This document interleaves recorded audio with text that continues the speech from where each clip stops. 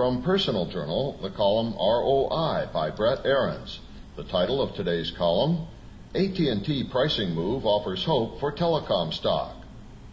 If anyone is wondering why AT&T is making big changes to its iPhone and iPad data plans, look no further than a chart of the performance of AT&T and Apple stock since the iPhone was first unveiled in January 2007.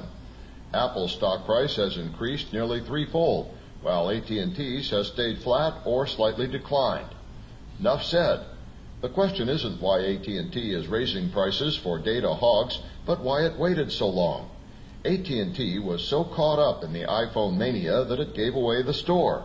The company pays Apple a subsidy of several $100s for each new iPhone. Then it undercharged for the data service. The results weren't pretty. iPhones also jammed the network so badly that customers started complaining about the service. Ironically, those customers blamed the networks and exempted Apple.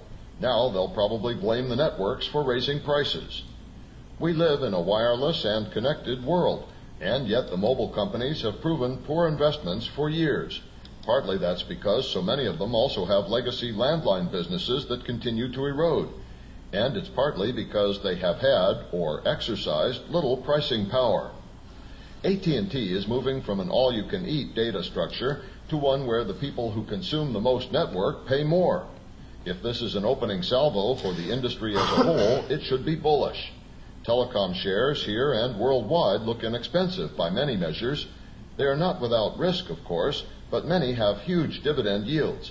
AT&T and Verizon both yield nearly 7%. Overseas rivals also look attractive. Vodafone yields about 6%, Spain's Telefonica 6.5%. New Zealand Telecom, if one is minded to look that far afield, pays 11%. If you have an online brokerage account, you may even be able to buy them from your iPhone without leaving the pool. There's an app for that. Thanks for listening to the Wall Street Journal for Friday, June 4th, 2010.